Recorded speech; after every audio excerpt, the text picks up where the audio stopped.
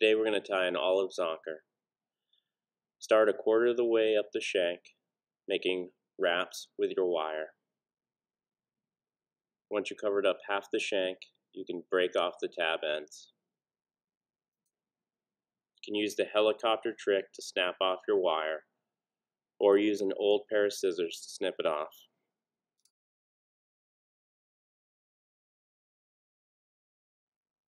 Taking the green tubing, you're going to pinch and pull using your fingernails.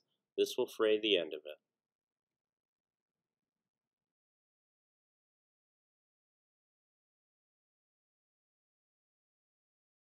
Once your tubing is prepared, you are simply going to slide it over the shank. Then you're going to measure out the length and cut the end of it off. Then slide it back. Now you're ready to start your thread base, just behind the eye of the hook.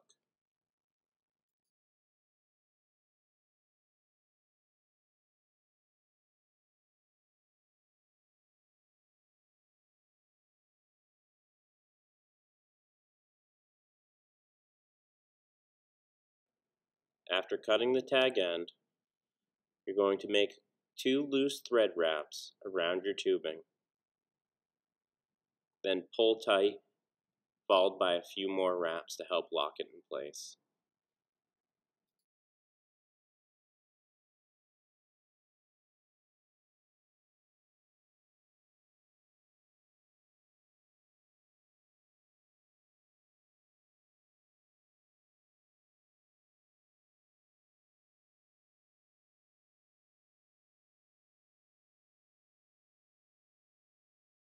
Cut the end of the rabbit strip into a point.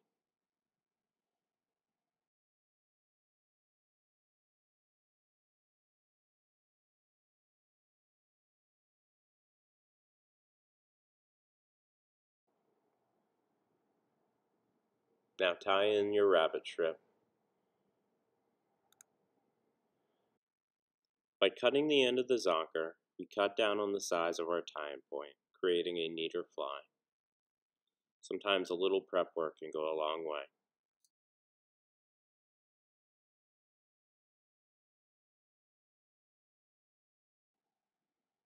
Now we're going to strip away some of this unwanted fluff, exposing the stem of our saddle hackle.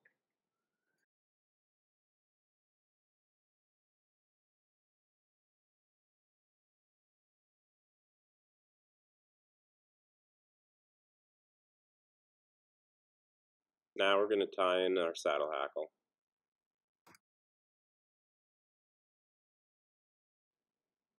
Make a couple wraps and then cut the stem away. Then make a few more wraps covering that cut end. Attach your hackle pliers to the tip of the feather. Then you can make connecting wraps towards the eye of the hook.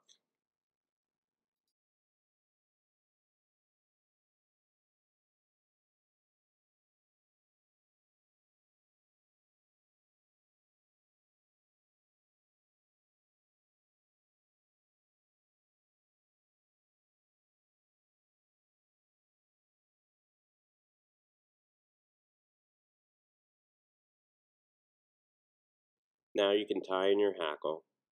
I like to pull back on the previously palmered in hackle while I do this step.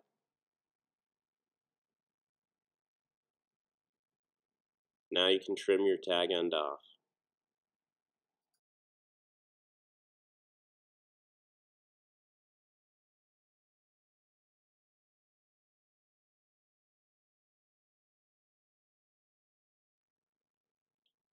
I like to build up a little bit of a thread dam in front of the hackle.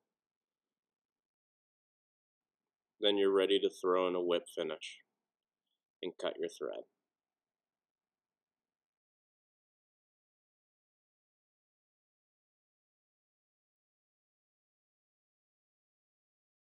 Now we're going to pull the zonker strip up over the eye to get it out of the way. Now we're going to create a thread base around your tubing to tie in the back section of the zonker. Because the tubing likes to move during this, I wrap my thread around my pointer finger. This helps me keep tension during this step.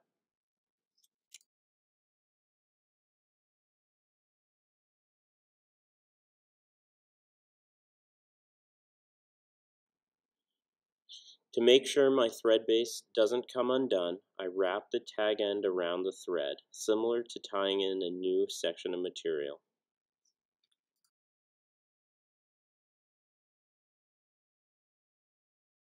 Then you can cut your tag end.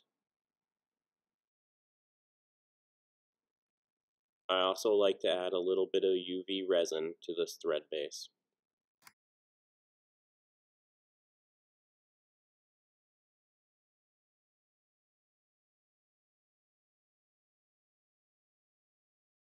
After hitting it with the light, you can fold your zonker strip back down over the shank.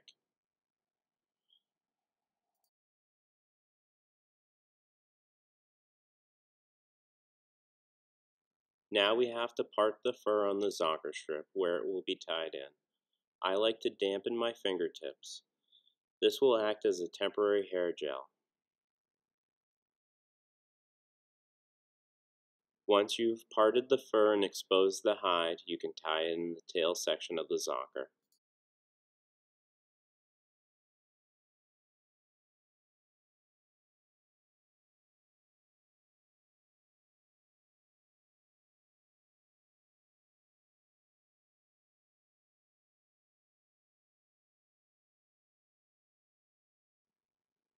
Once you've finished tying in the tail section, you can throw in a whip finish.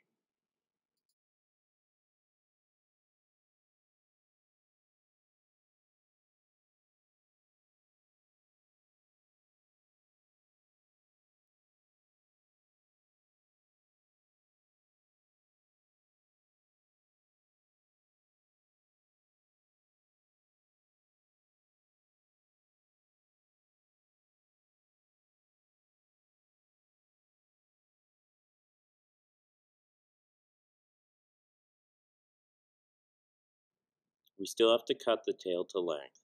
To do so, we are going to part the fur like we did before, but this time we are going to cut the hide instead of tying it in.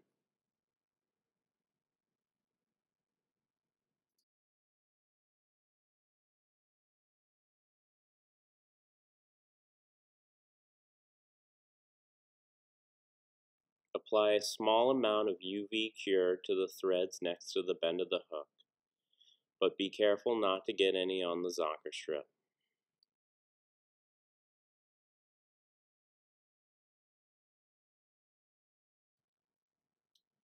Hit it with the light quickly before moving on to the threads around the eye of the hook.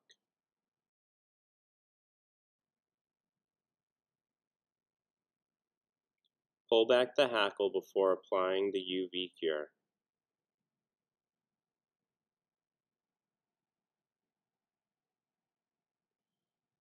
Apply a good coat all the way around. Then thoroughly cure it with your UV light.